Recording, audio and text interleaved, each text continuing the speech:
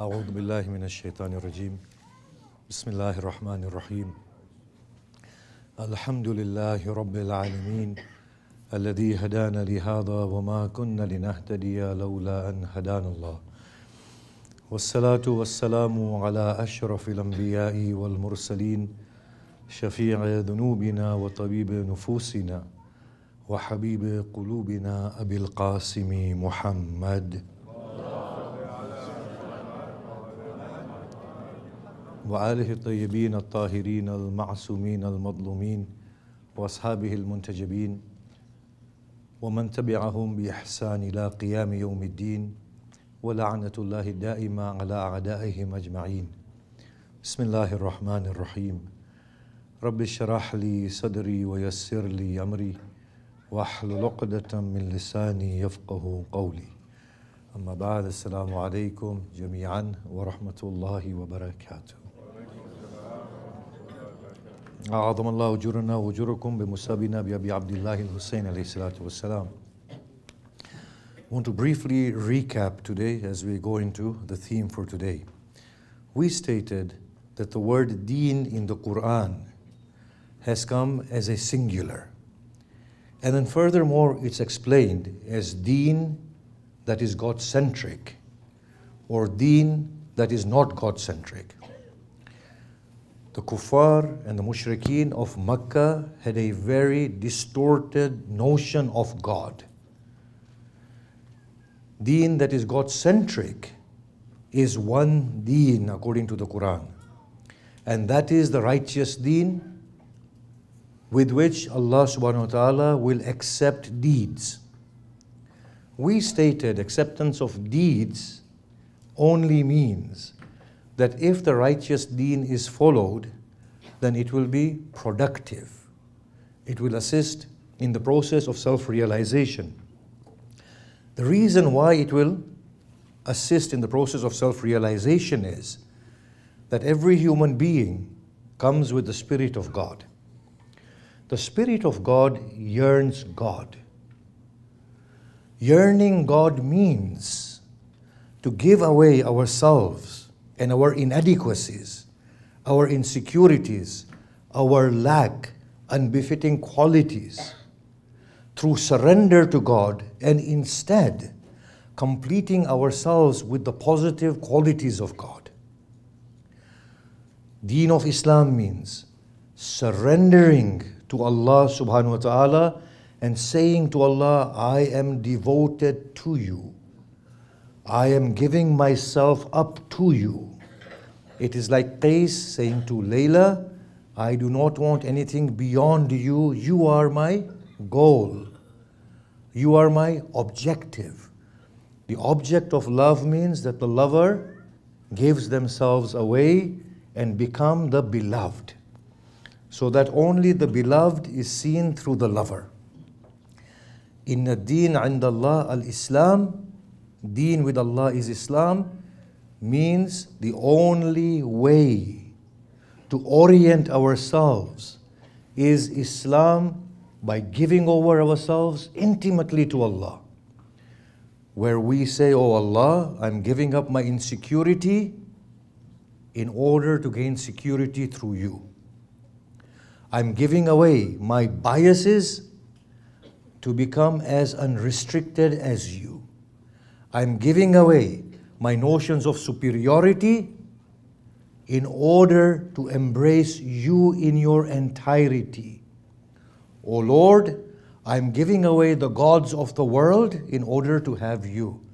The head will not bow in front of anyone but you. Let us just explain this a bit more. The Blessed Prophet said, he who fears other than Allah, Allah causes them to fear all else. He who fears Allah, Allah causes all to fear him. The Blessed Prophet said, he who pleases other than Allah, Allah keeps all displeased from him. He who causes the creation to become displeased with him in order to please Allah, not only Allah shall become pleased, but He will cause all hearts to become pleased as well. So deen with Allah means to tend to Allah fully, where Allah rids the soul of its inadequacies, of its fears, of its insecurities, makes the person godly and godlike and a beautiful soul. Until Allah says, return unto me, O soul, contented with me. This deen has two components. One is the theory, the other is the practice. The theory is God centricity. Give yourselves away to God. Is the beautiful human morals. The practice is how these beautiful qualities or beautiful theory is formulated, given expression. Pray namaz, go to the Kaaba, fast. Fast is prescribed unto you as it was prescribed unto those before you. You all have your directions that you will turn to. In spite of your directions, seek the good pleasure of Allah and compete against each other in becoming the best of the best. This deen that tends towards God is known as Islam. Islam with the small I. The people who follow this Islam are known as Muslims with a small m. Historically, this Islam and Muslim in the time of Moses called themselves Jews following Judaism. In the time of Jesus, they called themselves Christians following Christianity. In the time of the blessed Prophet Muhammad, they called themselves capital M Muslim following capital I Islam. That is deen. And that is Islam. Just recapping. What is Sharia? Sharia is the expression that this deen of Islam acquires at every different level of human progression. The Sharia merely gives form to that beautiful theory of tending to God, of having those beautiful human morals. That's all the Sharia does. Hence, it is true to say, there has only ever been one deen with Allah, and that is the deen of Islam, turning away from the deities other than Allah, coming to Allah. That is the only deen, and that is the only deen that will work. Now, having recapped on all of that, very briefly, we now come to the discussion of the Quran. One of the stumbling blocks with the Muslim mind, alongside the ambiguity that exists in the term Islam, in the term deen, in the term Sharia, is with their assumptions of what the Quran is. So Quran is from a divine source. By assumption, it is as eternal as the divine source. It is all-inclusive, and it is universally applicable. At this point, I would like to pause and ask you a question. Do you all agree to these assumptions? Yes? Yes? Yes? Ashabul Yameen, Sabiqun, and Ashabul Yisar. So Quran is from the divine source. Quran is eternal. Eternity means will be applicable till the day of Qiyamah. All inclusive and comprehensive. There is nothing but that it is in the Quran. Applicable till the day of Qiyamah. Whatever is within the Quran will apply till the day of Qiyamah. If these are the assumptions, then the Muslim is in trouble. Of course. Beat your wives till the day of Qiyamah. Cut hands off. Have slaves. Have concubines. Whatever else. Is it eternal? Is it universally applicable? Does it have everything inside it? I go to Australia and I always give this example. Where is the kangaroo inside the Quran? Show me. Or koala-roo. In Australia, everything ends with a roo at the end. I don't understand why, but all these different animals end with a roo. Where are all these beautiful creatures within the Quran? It might appear to be a shocking question. How can a speaker say this? We need to work through this very, very carefully. I'll take time, but we do need to finish nonetheless. Now, if we look at the Quran and the verses of the Quran, it makes a sharp distinction between Quran and the term kitab. Allah subhanahu wa ta'ala says, and I'll take this slowly, وَعِنْدَهُ مَفَاتِحُ الْغَيْبِ لَا يَعْلَمُهَا إِلَّا هُ وَيَعْلَمُ مَا فِي الْبَرِّ وَالْبَحْرِ وَمَا تَسْقُطُ مِنْ وَرَقَةٍ وَلَا حَبَّةٍ فِي ظُلُمَاتِ الْأَرْضِ إِلَّا فِي كِتَابٍ مُبِينٍ. Allah has the keys of the unseen. There is nothing within the darkness of the earth. There is not even a seed. There is nothing dry. There is nothing wet, but that it is within the Kitabun Mubin. Quran does not say it is within the Quran. The Quran says it is within the Kitab Mubin. Think about this carefully. At some point in my tafsir lessons, I had a group of students, and I said, look, the Quran at this point in Surah Zumar says, and we have given every example. I said, does that mean God has given every example? They said, yes. I said, where is the chair and the table example in there? It isn't in there. So what does it mean, every example? There is a lot of naivety in the way we are assuming things and lazily presuming. Look at the next verse. يَمْحُ اللَّهُ مَا يَشَاءُ وَيُثْبِتُ وَعِنْدَهُ أُمُّ الْكِتَابِ. Allah wipes clean whatever He wants, and He makes firm. He has the mother of all books.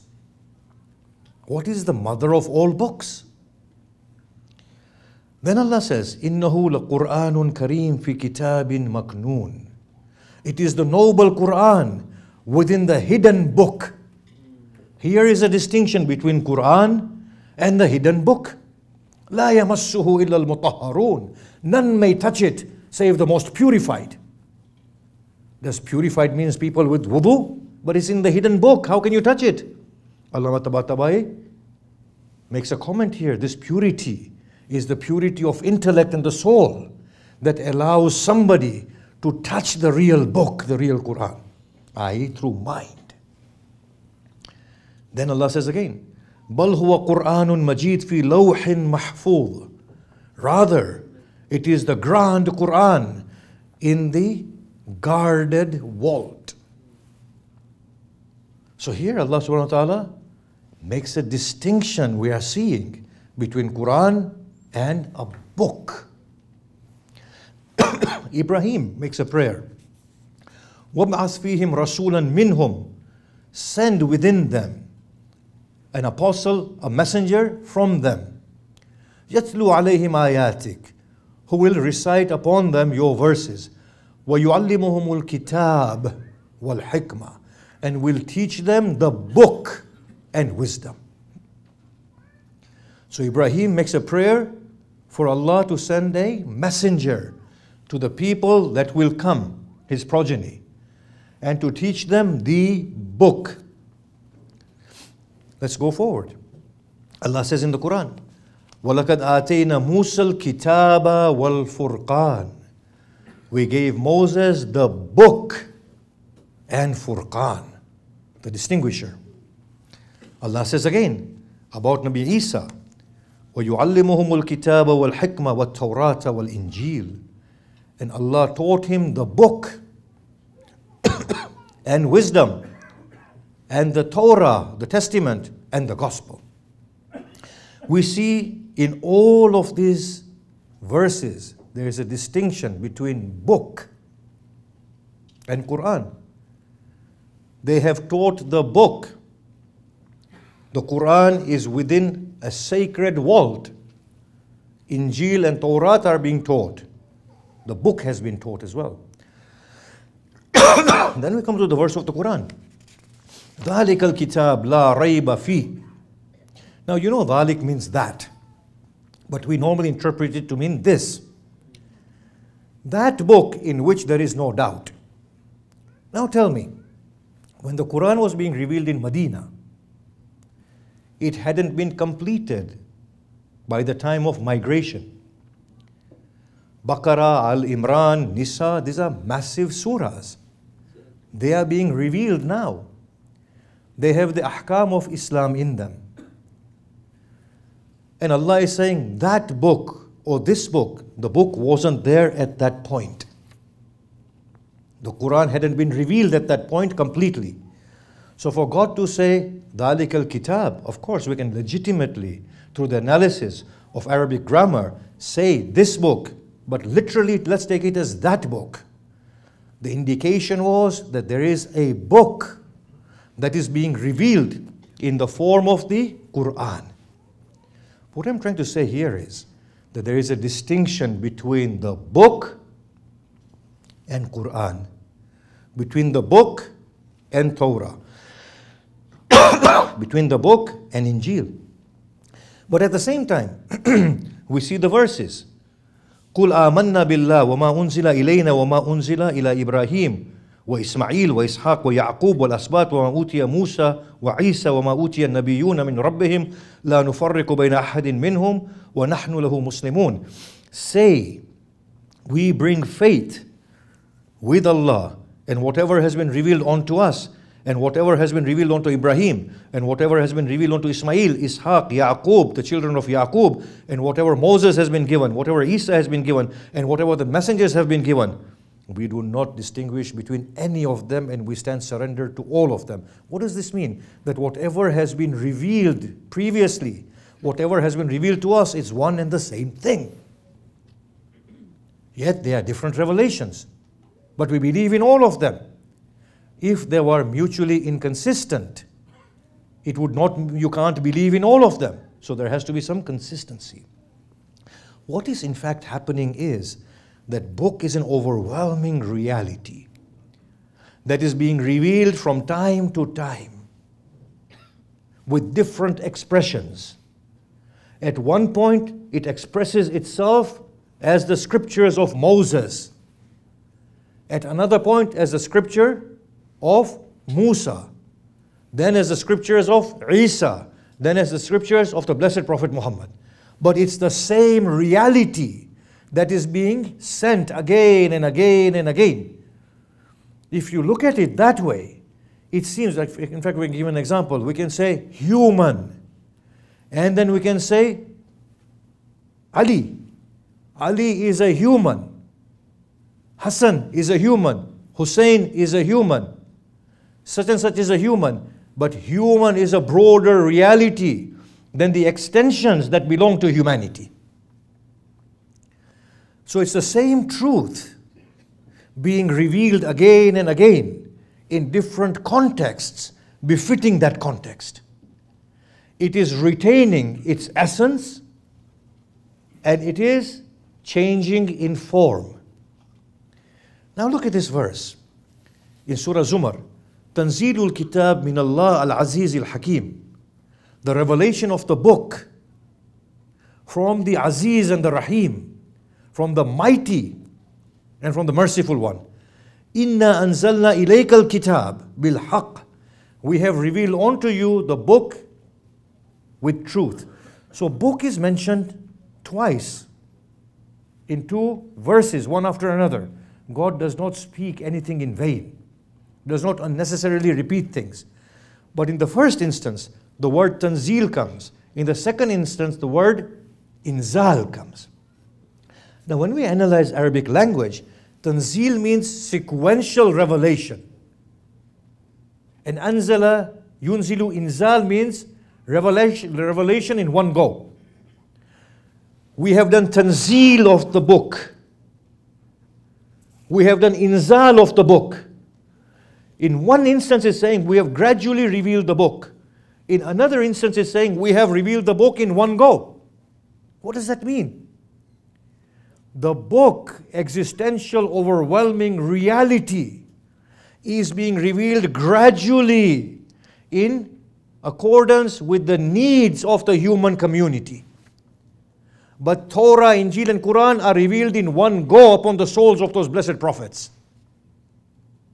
And then after that they are gradually revealed again as the occasion demands. Has that gone through or shall I explain it again? There is an overwhelming book of guidance that Allah says, I reveal gradually I revealed it upon Nuh. Then I revealed it upon Ibrahim. Then upon Musa. Then upon Isa. Then upon you, O Muhammad. And then after that verse, in the next verse he says, I have revealed it all together. Or we have revealed it all together. But there is inconsistency there. In order to bring about consistency, we say that the real communication of Allah is revealed at different stages in accordance with the need of different people differently. Where the salient part of it is God's centricity and the beautiful human values and virtues of humanity.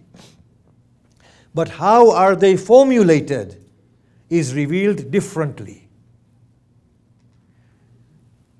So in the time of Moses, there is no relation of Abrahamic faiths that the book will talk about. There is no relation of the community of Musa with other communities.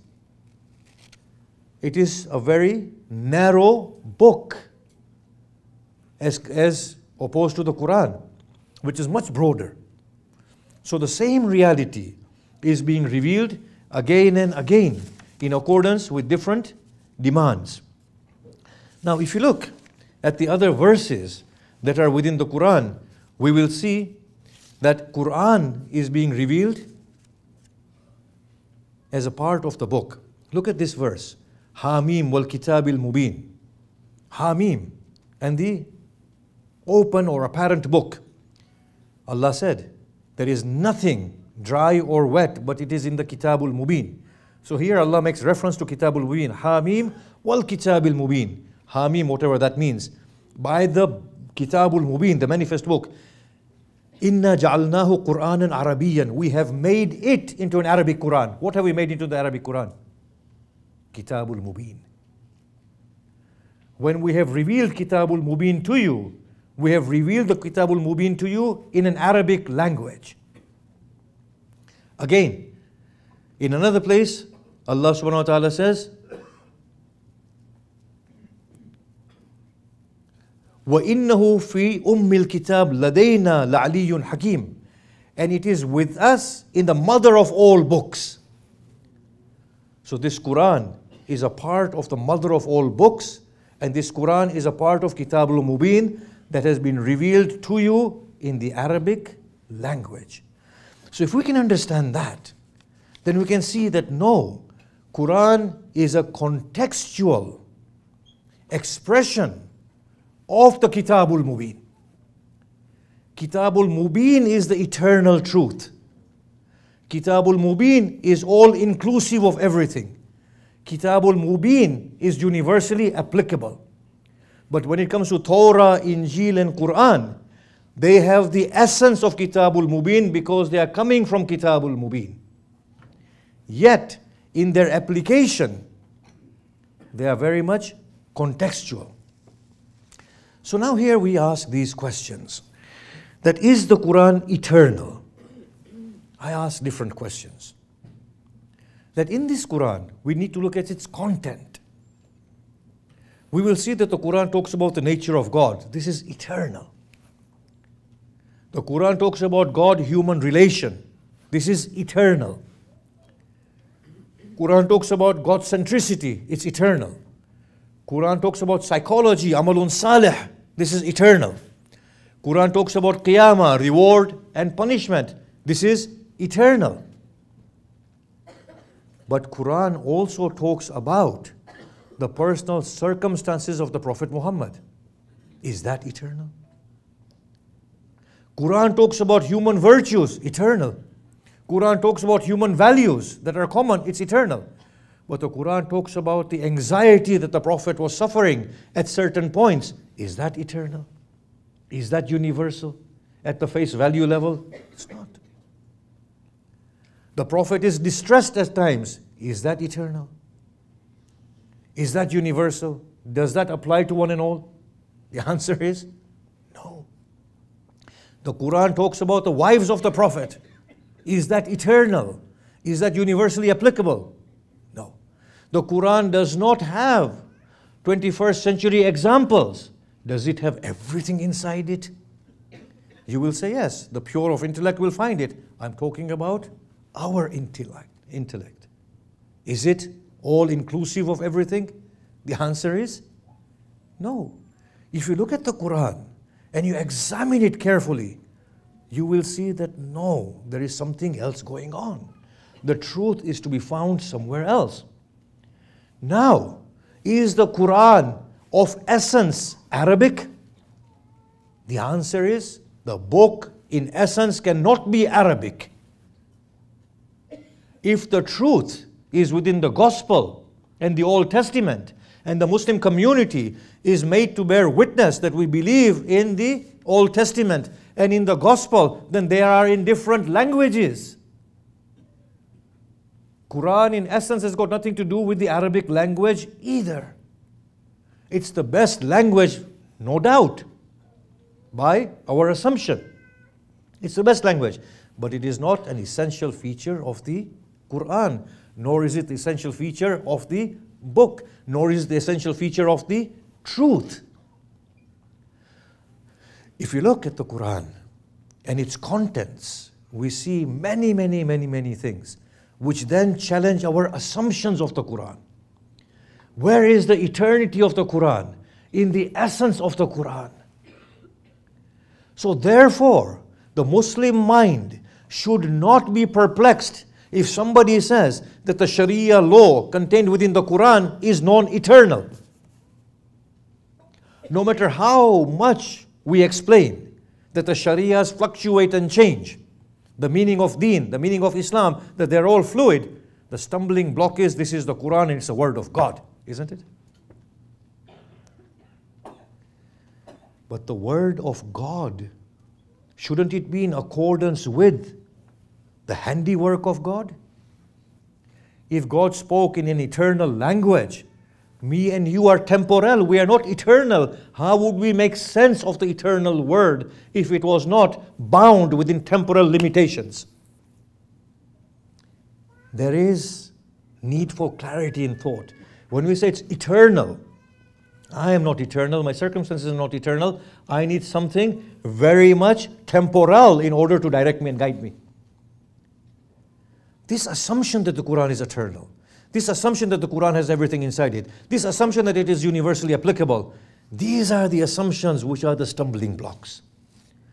The Quran as a part of the overwhelming essence is eternal. The Quran as a part of the overwhelming essence has got everything inside it.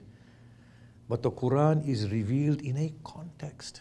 Now, the Quran was revealed to the Prophet Muhammad sallallahu alaihi wasallam. The Quran was revealed in a particular language. The Quran was revealed during particular circumstances. All of these things are limitations upon the Quran. The Arabic language, as eloquent as it might be, is a limitation on the essence that the Quran is trying to convey. Because it's only going to be conveying it in the Arabic language to the flexibility that the Arabic language has. What about the people? The Quran cannot talk of examples of spaceships, because those people have to understand and make sense of the Quran immediately. So the Quran will talk in a language that they can understand, in the example that they can make sense of. So the Quran talks of what? Of the desert, of the camel. أَفَلَا يَنْظُرُونَ إِلَى الْإِبِلِ كَيْفَ خُلِقَتْ. Do you not see the camel, how it's been created? Think about it. How beautifully the camel has been created. But you go to Mars, you're not going to say, are you? To the next generation who takes birth on Mars, do you not see the camel, how it's been created? They say, what's a camel? In the 21st century, you might give different examples. So that context binds the Quran. Marhum Imam Khomeini used to say in his certain of his lectures that the Quran has been watered down 70 times before it's reached us. What he meant was that the book has been watered down 70 times before it's reached in the form of the Quran. But he used to say that that verse of the Quran, huwa al-awwalu wal-akhir wal-zahir wal-batin, that He is the first, He is the last, He is the apparent, He is the hidden, is one verse that suffices us from the rest of the Quran. Why? Because that verse is the essence of the Quran. The rest is but a form to get to that essence. So now the language is a limiting factor. The context of the people is a limiting factor. It talks about the battle of Uhud, the battle of Badr. It talks about Abu Lahab, Tabbat yada Abi Lahabin wa tab. There is no value to Abu Lahab as such. It talks about Zayd, the son, adopted son of the Prophet. There is no value to Zayd beyond his own context. It talks about a host of things that were happening at that point. We can see from this that the eternal truth has been bound by the context. So there is eternity in there. But it is bound by the context. Now, there is this assumption. Kullun min indillah. Every one of them. Verses are from Allah. So all of them are equal. I will ask, are they all equal? The Quran says, there are ayat muhkamat. Hunna ummul kitab. There are firm verses who are the mother of the book. Which are the mother of the book. Ukhra mutashabihat. And others are ambiguous verses. Even God is making a distinction between a verse and a verse. How can the verse Bismillah ar-Rahman ar-Rahim be the same as Tabbat yada Abi Lahabin wa tab? How can they be the same? They are the same because they both come from God or are ordained by God. But how can both of them be same in the depth of the meaning that they carry? We are looking at this phenomenal verse, huwa al-awwalu wal-akhir wal-zahir wal-batin. Yes? Compare this verse with the verse, and when Zayd divorced his wife. How can they be same in their caliber? They are both the same in the sense that they've both been revealed or been ordained as revelation. But they are not the same in their caliber. What we need to do here is, we need to recheck our assumptions about the Quran. Once we check the assumptions of the Quran, we come out with a far greater understanding of what the Quran is all about. The stumbling block of the Muslim has been this notion that Quran is sacred and not understanding the meaning of sacred. We can say something is sacred, but we also need to understand what is the meaning of sacred. We can understand that something is from God, but we also need to understand that everything is from God and everything is transient. How can something from God be other than in the nature of the rest of the world? If humanity is a transient reality, always flowing, fluid, always on the move, evolutionary, then how can the word communication of God be stagnant? It came as Torah, as Injil, as Quran. That in itself shows motion and movement, right? The same book is fashioned in 3 different ways within the Abrahamic faiths. What does that show? It shows that the essence is the same, the forms are fluctuating. You see, the Jewish community faces the same crisis that we face today. They cannot accept the Bible or the Quran because it's the word of God. It's eternal and it's stagnant. See that? How can anything change it? The same is our issue. It's the word of God. So now, as Fallud Rahman says, that kill the enemies of God. He said, in order to keep the eternity of this verse alive, you will always have to create the enemies of God in order to fight them. Do you understand that? In order to keep that verse alive, you will always have to create enemies of God in order to fight them. We will always have to have slavery in order to keep the word of God alive. It is not that difficult. It is not a form of heresy, nor is it blasphemy to discuss these things. The person of the Prophet was influential in the way the Quran was revealed. Now I give this example many, many times. Surah Qiyamah. It's a phenomenally eloquent surah. Now you will say, Astaghfirullah, how can you say it's an eloquent surah? Aren't all of them eloquent? We will say, obviously, some of them are more eloquent than the others. Why are you finding it so difficult to believe that? If all of them were the same, why is Fatiha known as the mother of the Quran? Seriously, if all of them were the same, why are you giving Fatiha such a lot of preference over every other surah? If all of them are the same, why are you saying Yasin is the bride of the Quran? Why are you saying it? If all of them are the same, why are you saying Qul Huwallah 3 times is equal to the whole Quran? Why not Inna Atina? The Quran's hadith itself is saying that certain surahs are different from other surahs. The Prophet boasted that I have been given Sab'an min al-Masani. The Quran, Surah Al-Fatiha, that nobody has been given.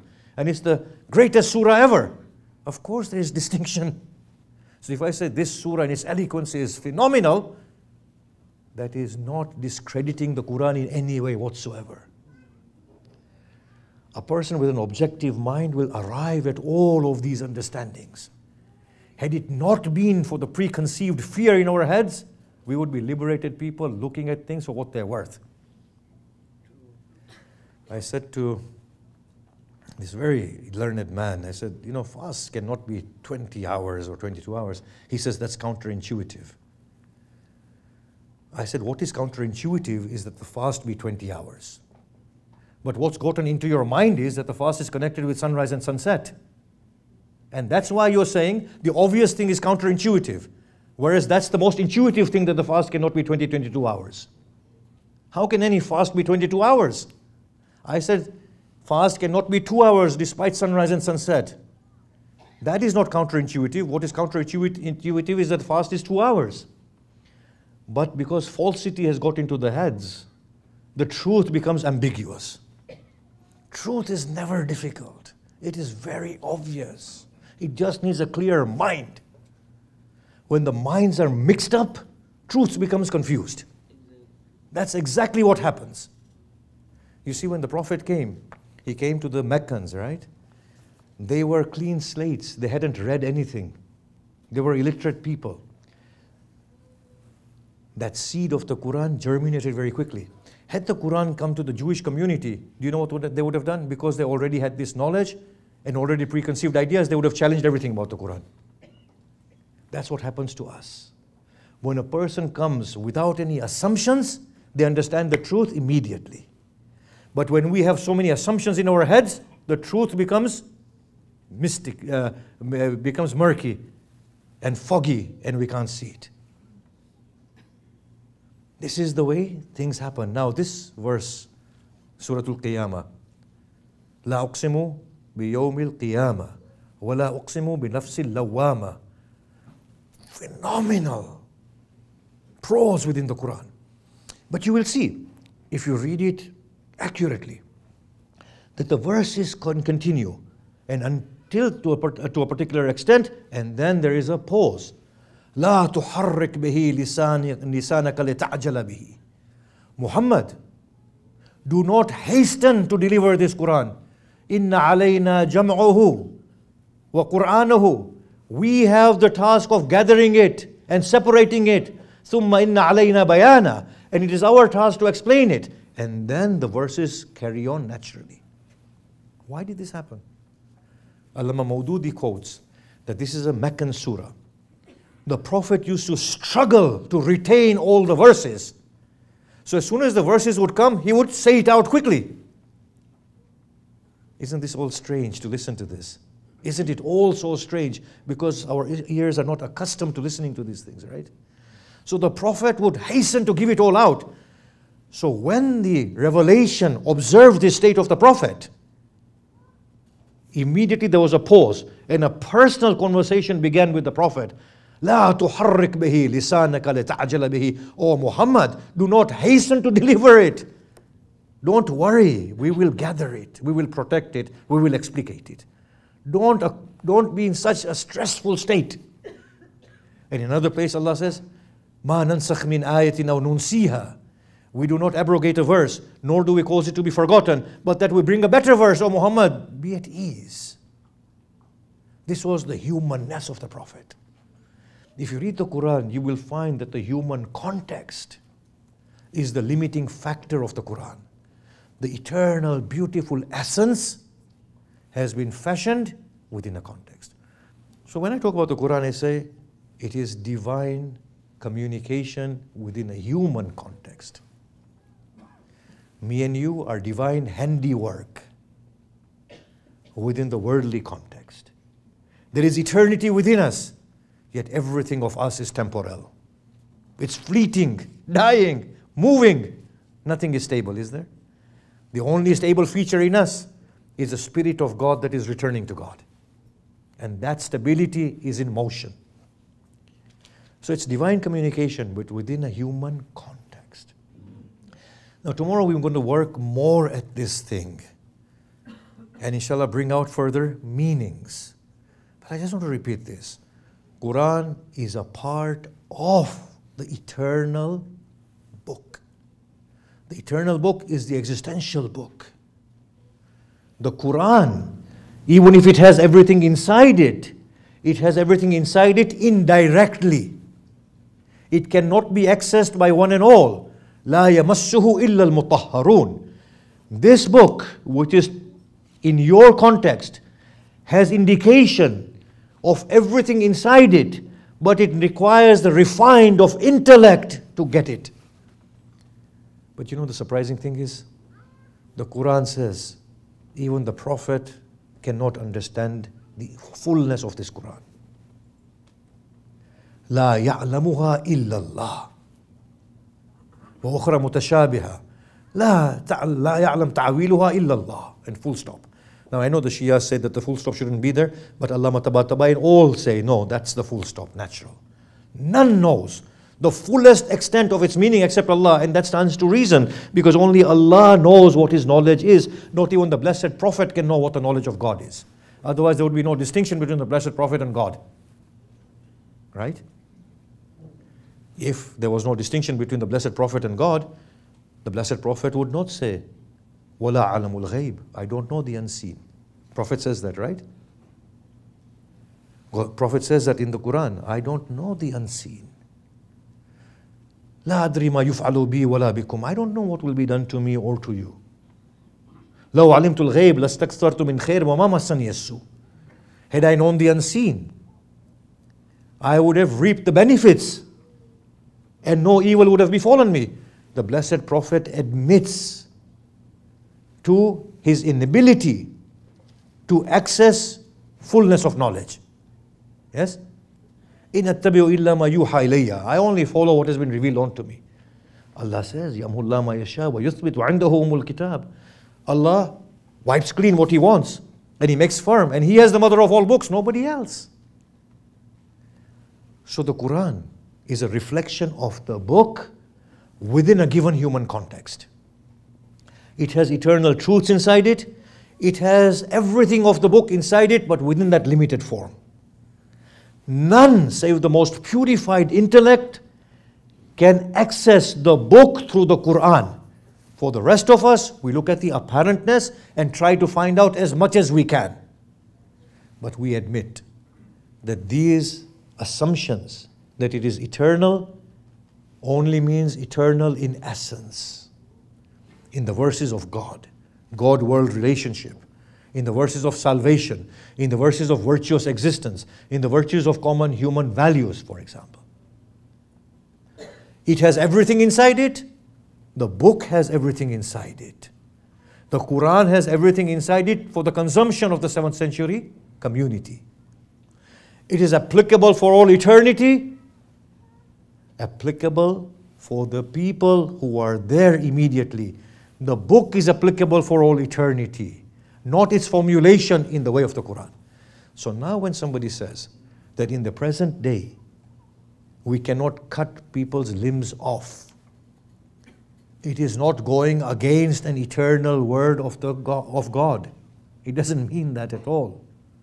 If somebody says that the shares of inheritance can be rediscussed, it's not blasphemy or heresy. It's not going against the Quran. It's not undermining the Quran. It's merely saying that that part of the Quran was a formulation of an eternal essence. Deen is essence and God-centricity in human virtues, and what? Formulation. The Quran consists of both. Bring 2 male witnesses, and if you fail to bring 2 male witnesses, then bring 1 male and 2 females. If one were to forget, the other one can remind her. What if the one doesn't forget? You don't need 2. I'll construct this argument again in a much simpler form.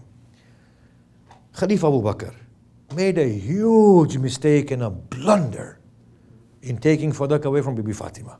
It's a blunder. No doubt it's a blunder. With all due respect to everybody, it's a blunder. Yes? Because Khalifa Uthman, if Khalifa Abu Bakr's action was Sunnah, then Khalifa Uthman went against him. Yes? And then later on, the others went against them as well. So this is a huge blunder. We know this. So now he asks Lady Fatima to bring another witness in accordance with the injunction of the Quran. Imam Ali says to Khalifa Abu Bakr, he said, you're going against what the Prophet has said. The Prophet has said, Fatima is Siddiqa. She will never make a false claim. And you know that. So Imam Ali is saying to Khalifa Abu Bakr to go against the Quranic injunction. Can you see the implication of it? And Khalifa Abu Bakr admits that he's doing something wrong by asking Lady Fatima to bring another witness. But Khalifa Abu Bakr does not substantiate his point and prove that it's in the Quran because he knows the Quran does not mean that. The Quran has to be pragmatic. Pragmatic means it has to apply immediately within its given context. The Quran takes heed of the context, its strength and its weakness, and in accordance with that formulates itself. So for today, we will say this much, that when we talk of the law of the Quran, that part of deen, and we say that it has to now be reformulated in accordance with the essence that the Quran is giving, this is nothing against Islam or the Quran or the sacredness of the Quran. It is well within the Quran itself. It's keeping with the Quran. It's not going against the Quran. Yes? So for example, I'm just going to give this example. The essence of that verse was accurate testimonial. Two women, if one were to forget, the other one can remind her. What's the essence? The essence is accurate testimonial. If you know there is this woman who does not forget anything, like the 21st century women, then get 10 men or 1 woman. Because man can forget conveniently, women do not forget anything. And then of course we're going to explain later on about relativity as well. This is what I wanted to say for today. Imam Hassan had several sons that were all martyred within Karbala. But there's a very heartbreaking scene. Imam Hussain is outside his tent. He used to come back to the tent and he used to cry out, La hawla wa la quwwata illa billah. Why did he do this? Because he knows that his Zainab's heart is filled with anguish. So several occasions he used to return to the tents and cry out, La hawla wa la quwwata illa billah, so that Zainab would hear that my brother is still alive. On an occasion, they come behind him and they start fighting him outside the tents. He has fallen from his steed on this occasion. The cloth of the tent lifts and there appears a 10 or 11-year-old son of Imam Hassan. He looks at Imam Hussain and he sees somebody raising his sword, about to strike Imam Hussain. He cries out, why do you kill my uncle? Imam Hussain looks at him. He starts running towards Imam. Zainab appears. Imam Hussain cries out, Ya Zainab ihbisihi. Oh Zainab, grab him. The boy escapes. He comes to Imam Hussain and the sword descends upon the child's arm. It cuts his arm off. The child cries out, oh uncle, they've severed my arm. Imam Hussain grabs him to his chest and an arrow is shot within the tender chest. As the boy flutters, Imam Hussain says, like this, O child, shall we be raised in front of your father and grandfather. Qasim is 14. He comes to Imam Hussain and he says, allow me and permit me. By the standards of the day, Hazrat Qasim is baligh and is able to take this decision. But we find a narration that on the night of Ashura, Imam Hussain examines his family and his followers for their loyalty. Hazrat Qasim at that point says, oh uncle, shall I also be of those who are honored with giving their lives for you tomorrow? Imam just stared at him. And he said, Qasim, how do you find that? And he said, for you, ahla min al-asal. For you, O Hussein, I find it sweeter than honey. Qasim comes to Imam Hussain. He says, uncle, allow me, with a very heavy heart. Imam Hussain allows Qasim. Hamid ibn Muslim says that Imam Hussain tore his turban in two, and it was of black cloth. One piece he places upon the chest and the back of Qasim. It appears that Qasim did not have the coat of mail because he was too young.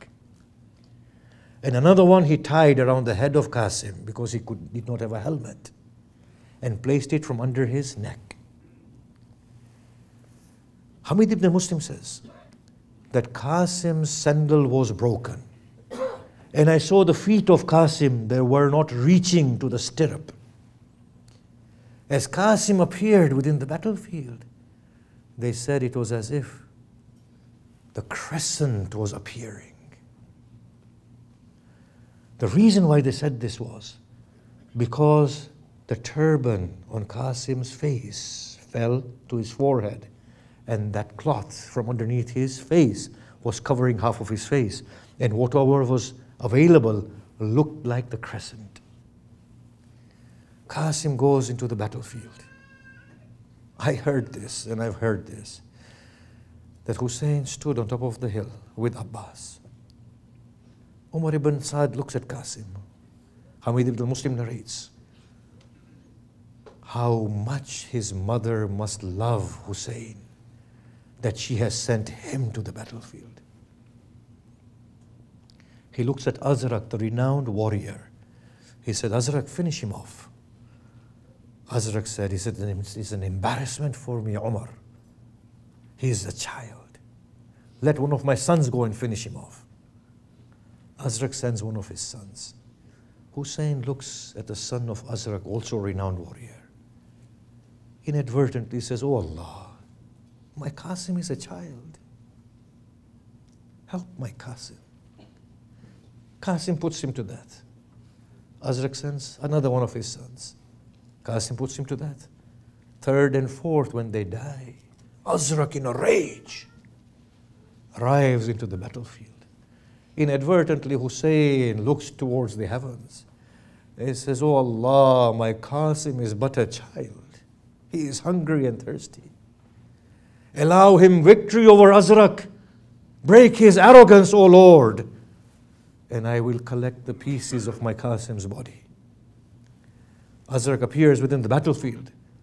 Qasim puts him to death. Umar ibn Saad says, await not, finish him off. They surround him. As they cut him into pieces, he falls to the ground. One of the soldiers deliberately tramples upon the body of Qasim. Qasim calls out, oh uncle, come to my aid. Hamid narrates, like a lion or an eagle descending to its prey, Hussein arrives within the battlefield. As they disperse, they mutilate his young, tender body. Hamid ibn Muslim says, there was so much dust raised that I could not see anything. I could only hear the cries of Hussein. And when the dust settled, I saw Hussein placing his cheek upon the torn chest of Qasim. And he says, oh child, it is unbearable for your old uncle that you call on to him and he does not come to you and to your aid. Hamid says, Qasim was rubbing his heels upon the dust. Qasim loses his life. Hussein holds the body of Qasim in his arms. Hamid says, as Qasim's body was brought, his chest was in the arms of Hussein, and his feet were dragging against the dust of Karbala.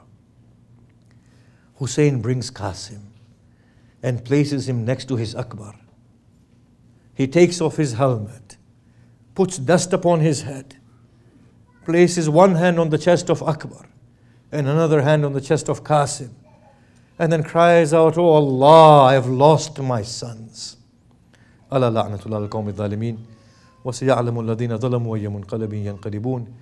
إلهي إنا نسألك بحق الحسين وجده وأبيه وأمه وأخيه وتسعة المعصومين من ذريته وبنيه اللهم اغفر لنا ذنوبنا وكفر عنا سيئاتنا وتوفنا مع الأبرار. اللهم عجل فرج إمامنا المنتظر واجعلنا من أنصاره وأعوانه والمستشهدين بين يديه. رحم الله من قرأ الفاتحة. Do you think women should have the right to make decisions regarding her own body, especially to carry out a full pregnancy when she's unable to care and love for the child? Second follow-up question to that is, do you think... sorry, I didn't get that. What sorry. Do you think women should have the right to make decisions regarding her own body, especially to carry out a full pregnancy when she's unable to care for and love the child? And do you think abortion should be illegal? I would like to understand your point of view. Sure. I think that we should not allow a child to come into this world that we can't care for and we can't love. So if people are incapable or not mature enough to bear the responsibility of nurturing children physically and emotionally, then they should think twice, yes, before entertaining that thought. There's nothing worse than to ruin the life of another soul. 2, abortion should not be used as a means of contraception. This is a modern trend which is not right. It is my body, but you invited a guest into your body.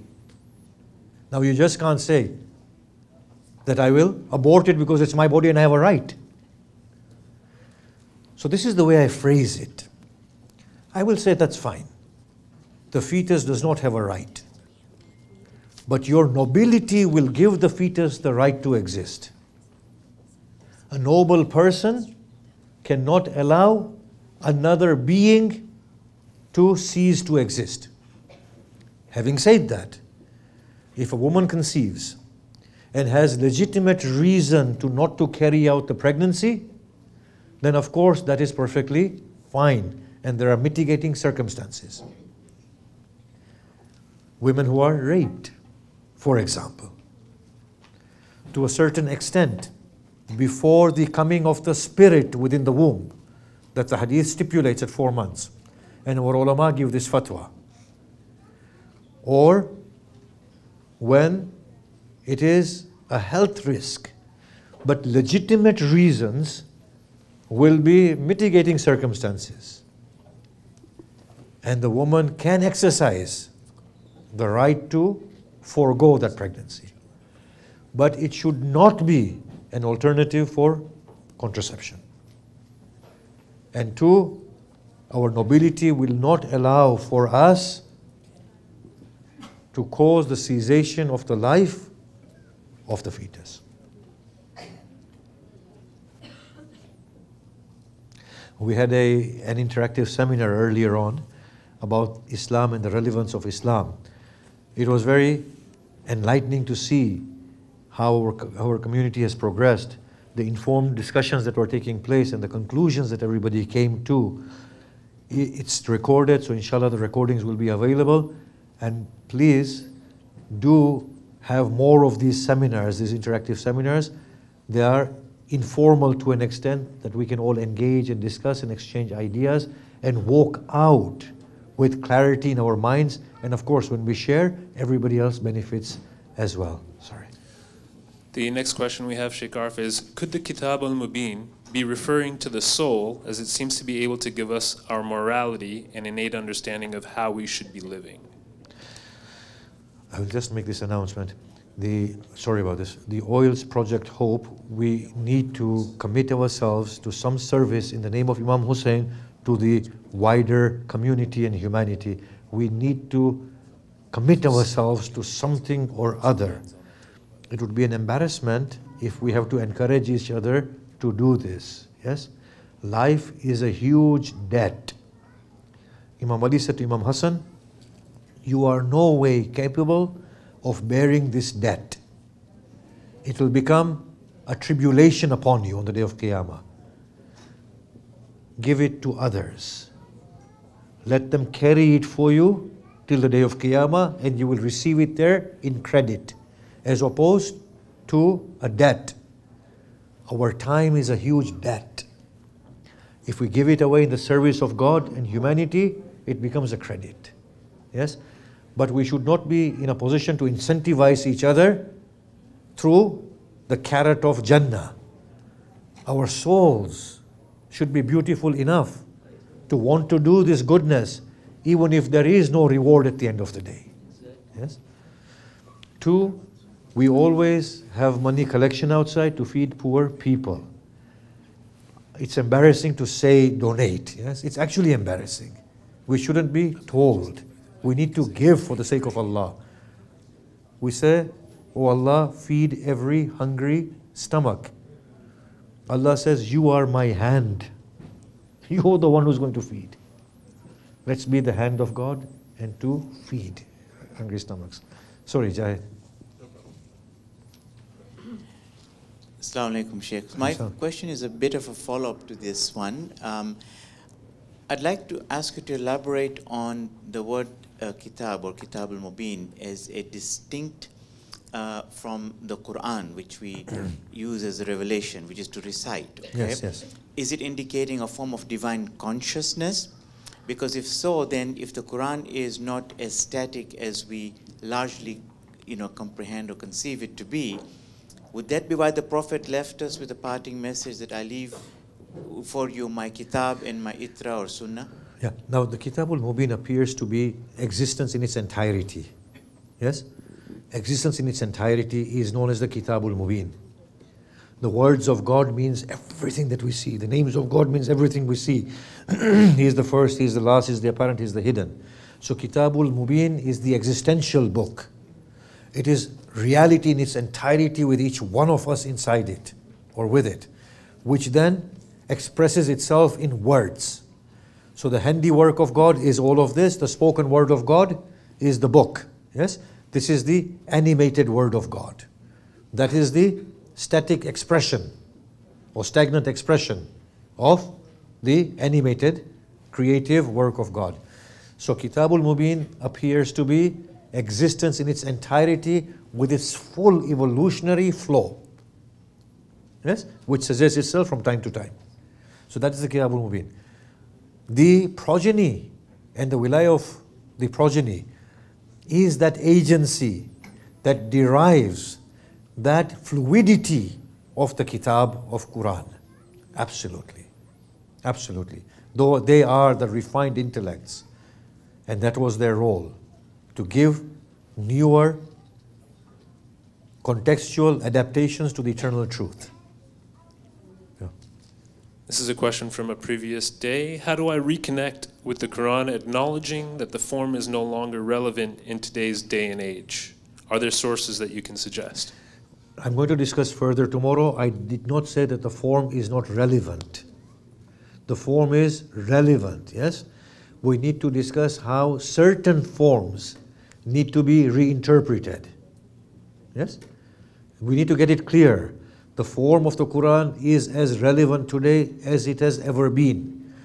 Certain areas of the form, we will discuss this tomorrow, need to be reinterpreted, and there is a method of reinterpreting them. Yes? So we will deal with it tomorrow. Never say that the form of the Quran is obsolete or irrelevant. It's not. Otherwise it would not be in the Quran. Yeah? There is a very relativistic world out there that we need to deal with. Could the kitab, the book, be the body of knowledge we call science? It's a portion of it, yes. And another question is, what is your understanding of khums and zakat in the context of Quran? So, why did Allah impose zakat? Why did God impose khums? Of course, these are taxation systems to govern for the needs of a growing community, right? Welfare, state tax, that's all zakat and khums are. But given in the name of God, as God recommends with every act, whether devotional or non-devotional, make it a spiritual act by intending God through it. Now people say if you don't make the intention of qurbatan ilallah with zakat, it's not accepted. I will say what? The poor's stomachs are not going to get fed? Of course they are, whether you make the intention or not. The roads are going to be built, the schools are going to be built. What it means is, make the intention of God so it works at two levels. One is its physical level of catering for the need of the community, and the other one is the spiritual level. So zakat and khums, as discussed by Ayatollah Marhum Muntazari and then Marhum Imam Khomeini, these are welfare and state taxes. There is no merit in any percentage or item upon which they are levied. Have you ever wondered, the Quran talks so excessively about zakat, but does not talk about the entities upon which zakat is levied? Or the percentage of zakat? Quran doesn't, does it? It doesn't say how much percentage of zakat or on what items take out the zakat, because the evolutionary nature of the human community will dictate that different levels of zakat be given at different times of its progression. On different items. There are no more camels or goats right now, but we have other forms of wealth, don't we? In Canada, we are giving taxes. They serve as zakat and khums. But we also know the needs of our community within our borders and beyond. So we have a moral and a legal responsibility incumbent upon us to provide for them. So we say, okay, we will uphold the 20% of khums. So give that to the poor.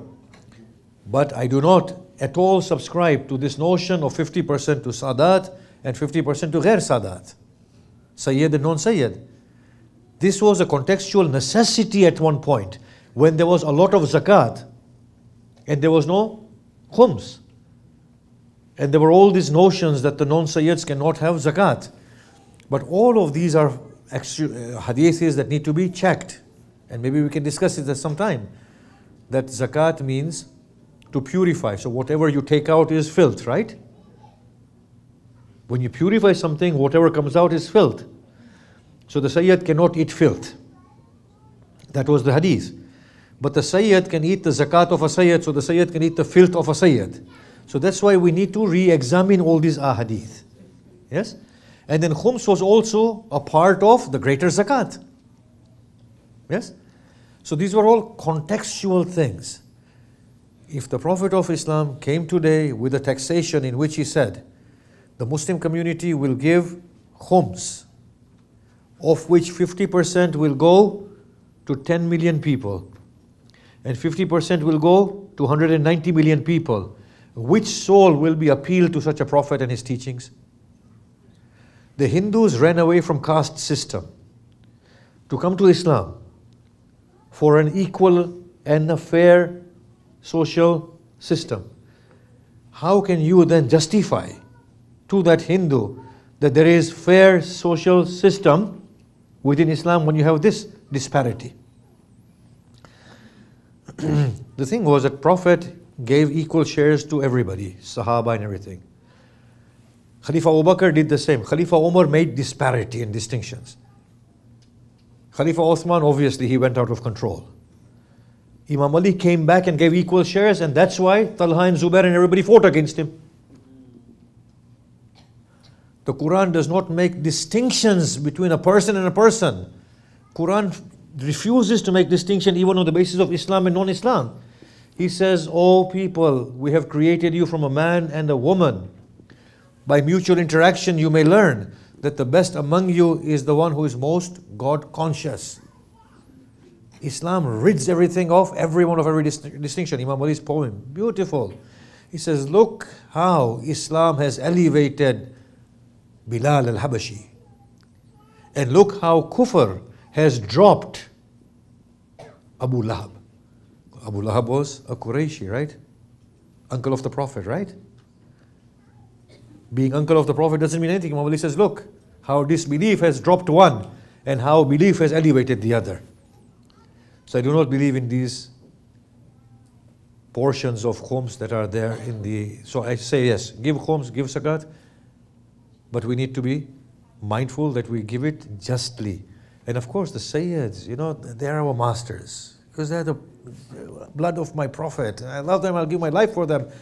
But the truth of the Prophet's teachings prevail beyond my beautiful sentiments to my brothers and sisters who are Sayyids. I would not want to do injustice to their grandfather by not speaking the truth. Yeah? As I understand it. Do you have some time for a few more? Yeah, one more. Is the Quran a conversation between Allah and the Prophet, or is it all exclusively divine revelation? In some places you say the Prophet says. Can we wait till tomorrow for this? I want to discuss this to an extent tomorrow. Yeah? Sure. When Islam is a religion that would promote caring for orphans, why is the mother-son or father-daughter relationship complicated with having to deal with hijab? So I've written an article on this in which I discuss that adoption in Islam is permissible through the proof of the brotherhood set up by the Prophet in the early Muslim community when they went to Medina. The Prophet initiated the process of mu'akhat, making two strangers into brothers, in which they mutually inherited each other. Two, there was a form of tabanni, making sons in Islam within the Jahiliyyah time. So I argue from there that the Prophet initiated something in order to cater for the need of the young Muslim community because they had lost everything in Makkah. So he gave them new families. And through a process made it halal or ratified process, he made it legal. So I discuss in that paper that why were the orphan crises in Makkah at that time, in Medina, I mean that region. So now we can adopt an orphan provided there is a legal process in which that orphan can be taken as a child. But with the caveat that when the orphan grows up, they are given a choice if they want to remain in that family or not, so that the autonomy and the right of the orphan is not taken away from them. In that paper, I also argue that familial ties are not only by blood, they are also by designations. So the Prophet, so the Quran says, "La tankihu ma nakaha aba'ukum." Do not marry the women that your fathers have married. So now, if a man were to marry a woman for 1 minute and divorce her, that woman will be na mahram to that man, but she will become mahram forever to his children. Yes? And it will be prohibited for them to marry her. That is nothing to do with blood. They didn't even consummate the marriage. They didn't do anything. It was just a process. So I argue in that paper, citing a lot of these processes, that by making mahram in Islam is not only through blood or consummation of marital relationship, but it also exists through a process. So we can conceive of a process that legitimizes adoption when there is a genuine need for it, just as the Prophet initiated the whole mu'akhat bond. Yes? You might want to read that paper. Shall we finish that? One last one? Yes? Shaykh Arif, what advice do you have for our sisters who wear hijab and are the first to face Islamophobia? What encouragement can you give them? when they face hate and discrimination and are fearful of what could happen to them. You know, I've written a paper on hijab as well. Seems like you've written a lot of papers lately. Yeah, don't be sarcastic. That's my job. You can read that paper on hijab. Look, if there is Islamophobia, be creative with your hijab, right? Or don't wear that scarf on the head. You can't have people hating you and you can't live in fear. This is not Islam. Yes? This might appear, outrageous, this reply, but read that paper. Islam is about peaceful coexistence. It does not want people to be transgressed upon. Islam does not want a woman to be beaten up, to be sworn at, to be hated. Be creative with your covering, or if you feel that genuinely you can't, then be modest in your dressing, in your behavior, in your conduct. And don't give a hint that you are a Muslim to the extent that people who are those sort of people show their hatred towards you. Allah does not want that. Allah says, He has not made hardship in your religion for you. Yes? Think about these things. A woman with a hijab can be immodest. Modesty is something beyond just the covering as well. So if we can't uphold the physical covering, at least the essence of covering, uphold that, yes? And whenever you can put the covering back on, when you're not in a surrounding that is Islamophobic, then put it back on, right? Thank you very much, Shaykh Arif. Let's recite Surah Fatiha.